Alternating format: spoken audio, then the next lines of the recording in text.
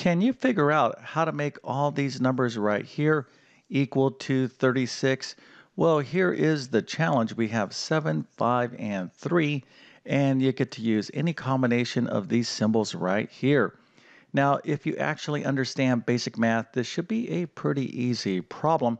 And if you know the answer, put that into the comment section. Of course, I'm going to fully solve this in just 1 second. But let me tell you who I am. My name is John, and I have been teaching math for decades. And if you need help learning math, check out my math help program at tcmathacademy.com. You can find a link to that in the description below. Okay, so let's get into this problem right now. As long as you understand basic math operations like how to add, subtract, multiply, and divide numbers, you should be able to figure out the answer to this problem. Now over here we have some parentheses, and this is going to come in handy as well. But anyone that knows how to do basic number operations should be able to figure out the answer. So what we can do is just try different number operations. So maybe we can add these numbers up. So 5 plus 3 is 8. 8 plus 7 is not going to be equal to 36. So certainly this is not the answer. Now let's maybe try multiplication. So if we multiply all these numbers together, well, 15 times 7 is certainly not equal to 36. So we could just kind of try different things, right? We can use addition, we can use multiplication, or maybe division and multiplication. But hopefully, eventually, some of you might be saying, well, let's see here. Maybe if I add these numbers together and then multiply, we can get the answer. So maybe 7 plus 5 is going to be 12, and 12 times 3 is 36.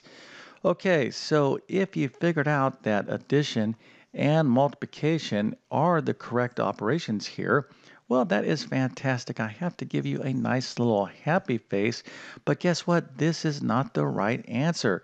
So I know a lot of you are saying, hey, what are you talking about, Mr. YouTube Math Man? 7 plus 5 is, of course, 12, and then 12 times 3 is 36. So why is not this combination of number operations the correct solution? Well, there is an excellent reason, and I'm going to tell you that in just 1 second. Real quick, if you want my best math instruction, you definitely got to check out my full courses. Again, you can find links to these in the description of this video, but they span basic math to advanced math and everything in between. Okay, so let's keep going with this problem, and don't forget to like and subscribe, as that definitely helps me out. Okay, so why is 7 plus 5 times 3 not equal to 36? And again, a lot of people are looking at this work and saying, come on, Mr. YouTube Math Man, 7 plus 5 is 12, and 12 times 3 is 36. Well, that is all logical. Unfortunately, we are looking at this problem wrong. Now, what am I talking about? Well, I'm talking about something called the order of operations. So we need to go to our PEMDAS checklist. Now, if you're not familiar with PEMDAS, it's a little acronym that tells us the proper order of operations in a math problem. Now, what is a mathematical operator? Well, it's these things right here, to include powers and parentheses. So we need to follow this checklist strictly from left to right in order to produce the right answer. Okay, so what does P stand for? Well, P stands for parentheses or grouping symbols. So if you have any parentheses in your math problem, you need to do those first. Now, E stands for exponents or powers. So if you had like 2 to the third power, this little 3 up there is an exponent. The 2 is the base. The entire thing is a power. But if you had any powers in your problem, you would do those next. Now, M, D, A, and S stand for multiplication, division, and addition, and subtraction. Okay, so what we're going to do next is not just multiplication. We're going to do any multiplication or division we may have in a problem from left to right. And then lastly, if there's any addition and subtraction, we'll finish up with that from left to right. Okay, so thinking about the PEMDAS checklist here, we can kind of go back to this combination of number operations and say, all right, well, I want to get a 12 and multiply it by 3 because that will get me to 36.